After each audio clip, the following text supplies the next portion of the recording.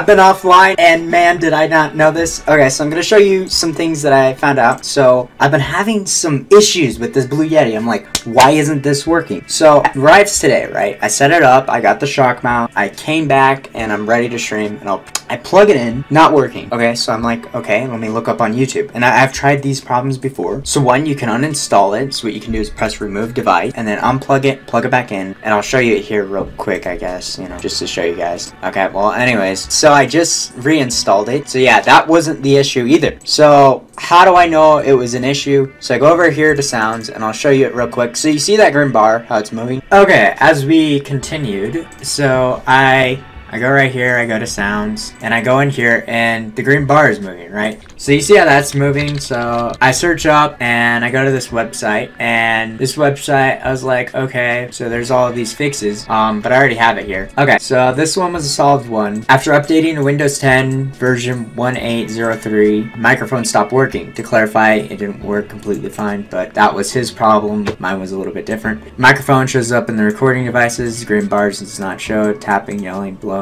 etc. into the mic. And I had the same problem, and so he tried unplugging it, removing it, did the same things, reinstalling the drivers. I showed you that. Not muted, restarted PC, updated all the drivers. Mic was supposed to work. I tried listening to devices, I could hear myself, but it wasn't working. So it was working. It's just this update set it so that in here that allow access to microphone, this was off for me, so I couldn't talk, which sucks because the whole point of a microphone is to speak into it so people can hear you clearly. So yeah, he did all of that stuff. Then I went over here, there's a microphone privacy option, the insiders, update, blocking all the apps by default. Hit Windows keys, search for microphone privacy settings, to allow access to microphone on this device, switch to allow apps to access your microphone to on. So this is how I fixed my problem, and I was hoping that if anybody else is having the same problem, that it would fix your problem. So just turn this on. I'm not going to turn it off because then it'll turn off my mic.